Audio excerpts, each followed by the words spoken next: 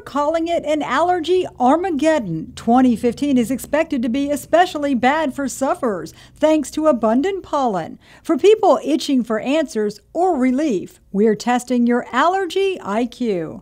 First up, conventional thinking is that spring is the worst offending season because so many things come into bloom. We ran that by Lee Memorial Health System allergist Dr. Elvin Mendez. The problem with springtime is that pollen count increases exponentially, but it also does the same in the middle of the summer with mold spores. Another preconceived notion is that OTC meds are all you need to get you through the storm of pollen.